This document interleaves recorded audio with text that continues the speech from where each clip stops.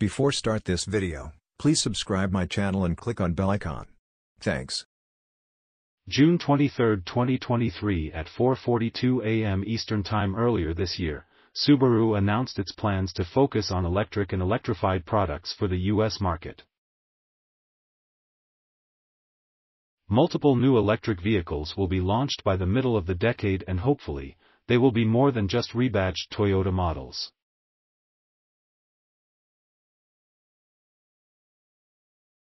For its first production zero-emission vehicle, however, Subaru slapped its own logo on the Toyota BZ4X and renamed it Solterra. It's a decent EV, but how good is it around the cones? In its latest video, KM77.com put the Solterra through the Moose test to find out how maneuverable and stable the electric SUV is. Generally speaking, the Moose test evaluates how well a certain vehicle evades a suddenly appearing obstacle, and the higher the speed it records without hitting any cones, the better the overall result is. Let's see how the Solterra handles that test. The vehicle you'll see in the video attached at the top of this page is from the 2023 model year of the Solterra for the Spanish market.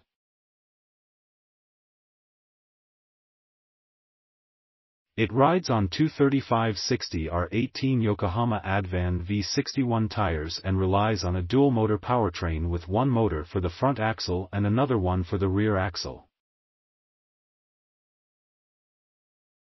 The combined system output stands at 218 horsepower, while the energy is stored in a 71.4 kWh battery pack for a WLTP-certified range of up to 289 miles, 465 kilometers, at a single charge.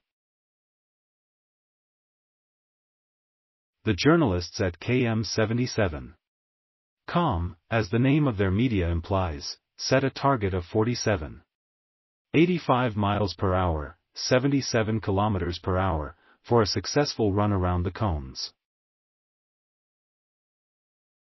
The Solterra doesn't reach this target but hits a peak entrance speed of 45.36 miles per hour, 73 kilometers per hour. While a little short of the target, this result is considered good in the Moose test. More important than the speed, our colleagues say, is the fact that the Solterra remains very predictable and controllable during the run. Also, the electronic stability control system makes subtle but very accurate interventions. Source: KM77.com on YouTube.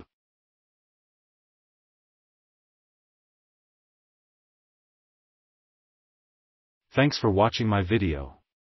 Credits to Motor1.com. Please subscribe my channel for more auto updates.